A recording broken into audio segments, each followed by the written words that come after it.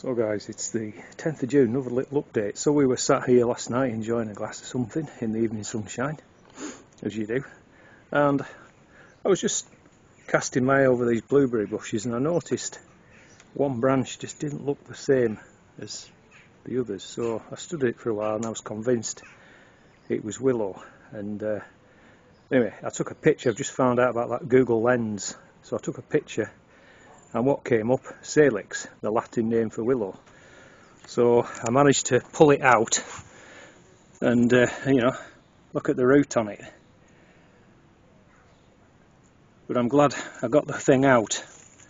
And the leaves just aren't the same at all. When they're sort of like a bit more serrated around the edge, and we've got this different colour underneath than the blueberry. So I was glad to get that in time, really, because if I'd have cut it off, it would have just grown back stronger than ever, and then I'd have had to tip the whole thing out of the bucket to get it out. So that was a good call. And then the other thing, just to feedback on, is I've just sown some more carrots in frame 2, and I'm using is it Chantenay red cord. It's kind of a more dwarfing carrot, but that's fine.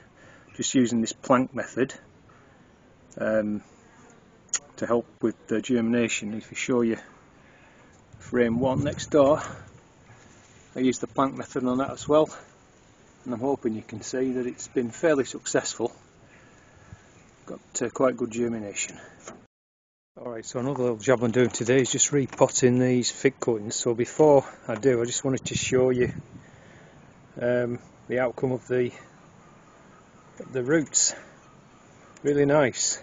So that was in coca coir, which is in there. I'll just put that into the compost bin.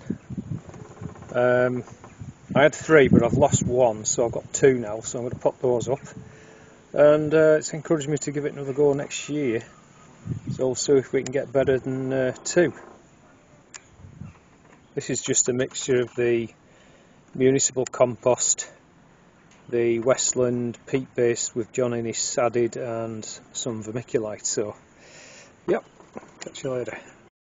Bit of a surprise, this was the 3rd one that had leaves on. Well, a leaf dropped off, but as you can see, it's actually got quite nice roots on it.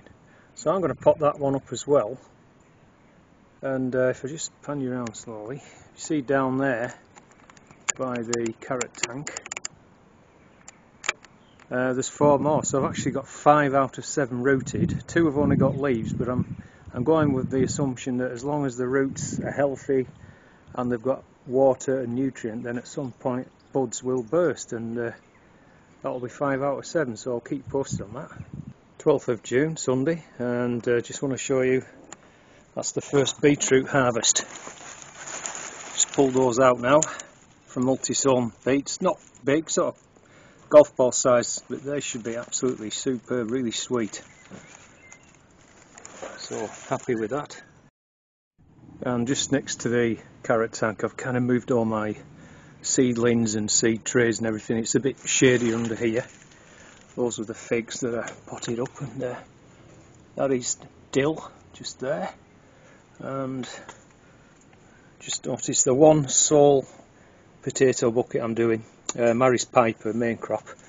So as you can see, I just need to top that up again. They come through. I'll top that up. Okay, catch you later.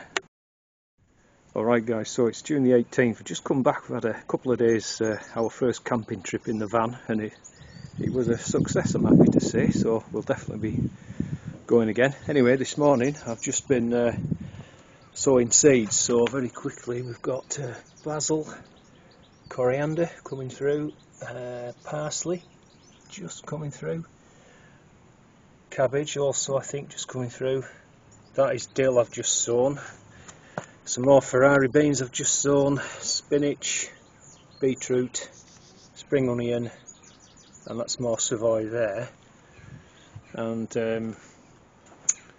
the Primo cabbage I potted on there, looking good. I really need to get that kale out at some point, really.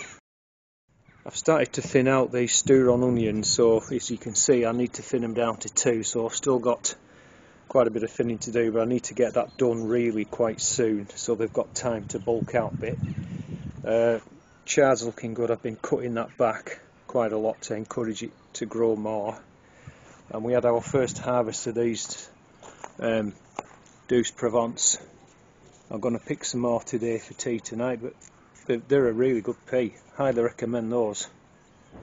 And yeah, I've just planted out, this is dill, I've just planted that out now, sown some more, and you can see, I'm hoping you can see, that just in a few days, these are pongo beans, they've really made up a lot now.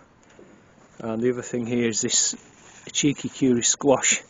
I need to get that leader tied into the trellis there, so it can start scrambling up and then trail it on like I did last year. That was very successful. Again, these are Ferrari beans. They're starting to flower. This pak choy, that's gone to seed. It's just been too hot, so I'm going to rip that out.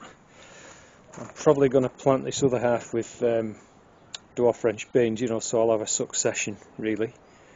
And yeah, courgettes are looking good. There's actually, I can see one on there now. Just looking down here.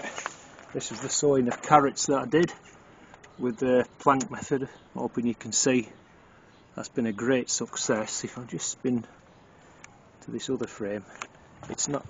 Didn't have as much success here, apart from those 2 rows, but that's all right. That's fine.